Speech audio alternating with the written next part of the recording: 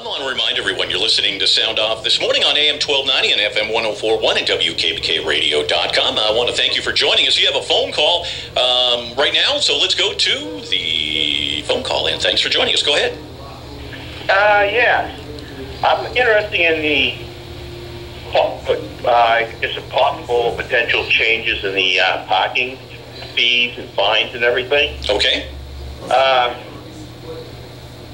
Do you really think I'm going to come into downtown Keene and take a chance on getting a parking ticket? Willie. Now, they also propose changing in times from 8 to 5 to 9 to 7, which picks up an extra hour you're going to be charging. Right. Now, you know a lot of downtown stores I've shopped in the past, but I don't do it anymore. Well, let me ask. It's inconvenient. So I understand with the parking. So you're unwilling to spend 25, 50 cents to shop at a store downtown, but you're more willing to, let's say, go either to the Colony Mill or Center at Keene or Target or Walmart because there's free parking. Is that kind of your mindset? Well, it is. But also, too, there's nothing wrong with the stores downtown. But the city, I think, is kind of short-sighted in they're restricting it. Right now, it's a quarter for a half hour. I think your proposal is going to be a quarter for 20 minutes. Well, I understand, and I think one of the things, and also Councilor Jim Duffy did bring up an excellent point that was in the Keene Sentinel about some of these auxiliary parking lots where a lot of folks, if they live downtown or they work downtown, the rates are going to, probably get them to be another $100 a month or so to park in some of these lots, and that certainly could be a hardship for someone who's making, minimum wage or close to minimum wage. That's quite a bit of money. However, one thing also, too, with all of the parking downtown, one of the nice things is even though maybe it costs you an extra quarter or 50 cents, you're actually going to businesses that are local businesses that are owned by local people, and that money does come back into the area. And not to say that there's not local people working at Walmart or any of those other places. I agree. I understand. But look at my point of view. I was downtown Keene last 7-8 months, and by my guess and my watch, I was like 5 minutes over the half hour I put in the meter. Mm-hmm. Boy, your parking attendant there was right on the ball. I got a ticket. And you were unfortunately you weren't saved by the Robin Hooders. No, I wasn't on Main. I was not Main Street. I was off a side street. Oh, okay. So it's really inconvenient. That's all I'm going to say. Bye. All right. Well, no, thank you. Appreciate your call this morning. And I do agree that the parking fees and and you got to remember, too, these are proposed increases in parking fees. Nothing has been decided at all. The council, it went to committee, it went to the city council, they talked about it, they said, okay, we're going to need more discussion on this because there is a lot of controversy and a lot of opinions going on.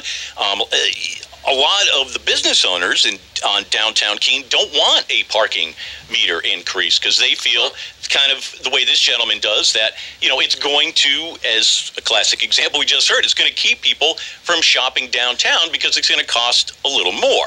Okay, but let's do this. Let's, instead of just thinking right now, because I got to spend an extra quarter for an hour's parking, let's look down the road 3 years, 5 years, 10 years of what the parking is going to be, and we are going to need parking garages.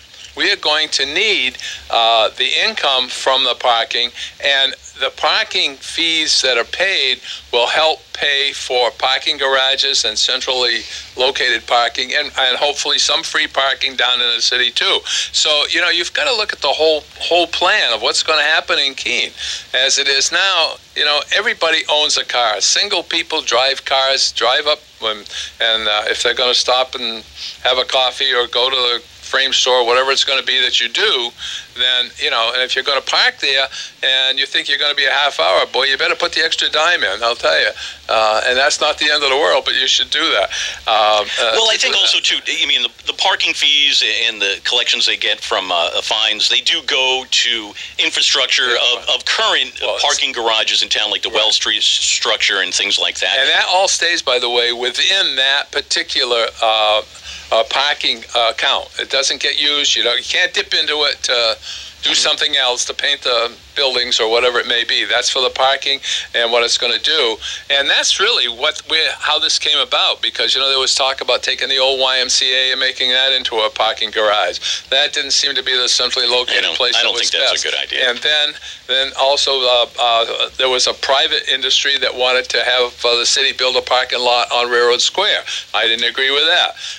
And then it seems to come down to where maybe Gilboa Avenue is the most centrally and logical place to have a parking garage. But those are all plans that are just talking about, not written in concrete. And also one thing that I would like to see also too, and this was brought up, and with the parking fees, they want to, the idea is that if we don't do anything for 7 years, then the parking fund is going to be $1.4 million in debt. Yeah, right. And so it'll be broke in 17. Yeah, and so I'm just curious though. I mean, is there a way necessarily? Is it really a revenue problem, or is it more of sometimes a cost problem? Are we, is that one thing that we need to look at and say, are we, is our cost running the parking program?